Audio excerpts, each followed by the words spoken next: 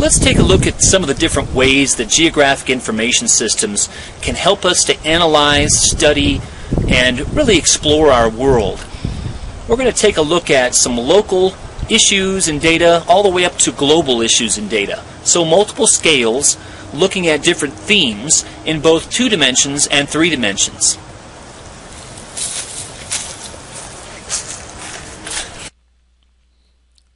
Let's chat for a few moments about why use GIS to study geography.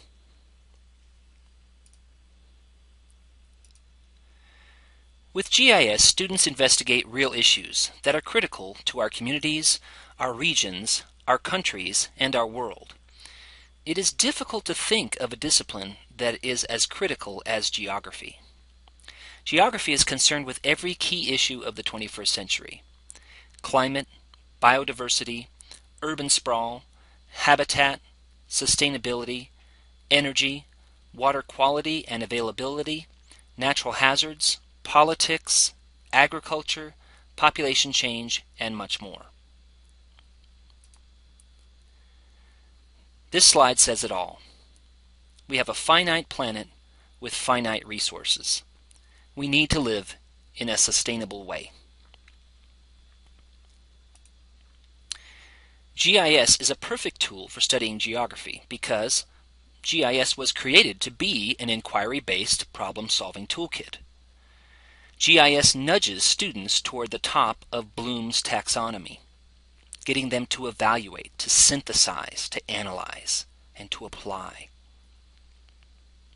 Through GIS, students use maps, satellite images, graphs, and databases that are focused on the question of where, to analyze patterns, trends, and influences in the past, present, and future. Each of the issues we discussed above are intricately tied to locations and affected by spatial relationships: mountains, ocean currents, climate, vegetation, human impact, and much more. With GIS, students can do these 3 things. They are involved with scholarship, learning critical thinking and problem-solving skills. Citizenship, becoming active community participants. And artisanship, gaining key workforce skills. Through GIS, students analyze data, they make decisions, they form values, and they are empowered to make a difference in our world.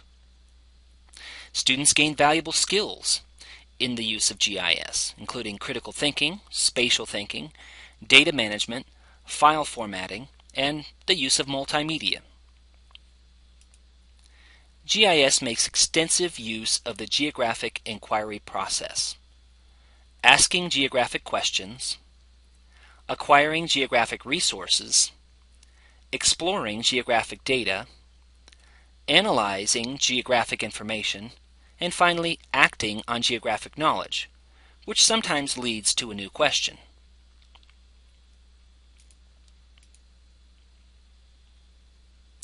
These skills will be valued if the student moves into a GIS analyst or management position. But even if they pursue other fields, because spatial analysis is increasingly embedded in business, human health, planning, transportation, natural resources, and in many other fields.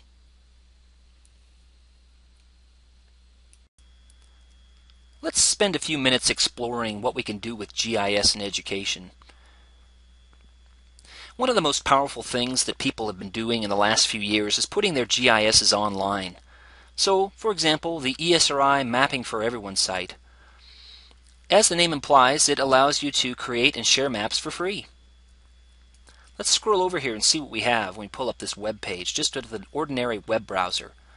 I can see the median household income for states. I wonder why that variability occurs. Why do some states have a lower income and some states have a higher income? As we drill down,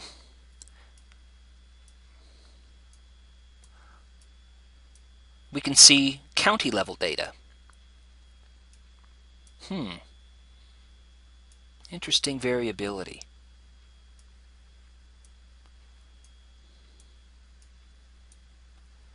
And now I'm going to zoom into Omaha, Nebraska, Council Bluffs, Iowa. I can definitely see that the median income now by census tract varies as I move around the city.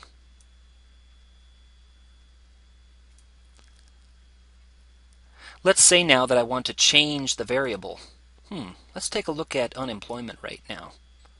The income was lower here, the unemployment rate is higher. That makes sense. What about median age? Are there younger people in those neighborhoods? Yes, there are. Older people out here to the west and to the east.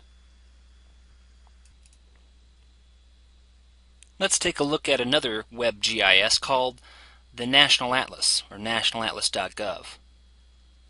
Let's say I want to make a quick map of cotton production.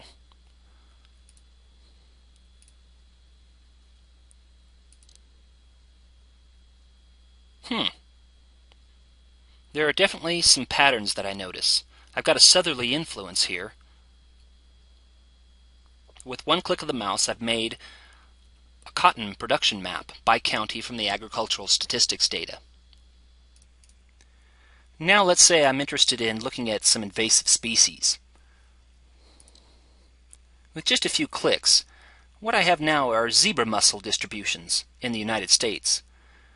I can see the relationship between zebra mussels and how they must move, that is, along streams.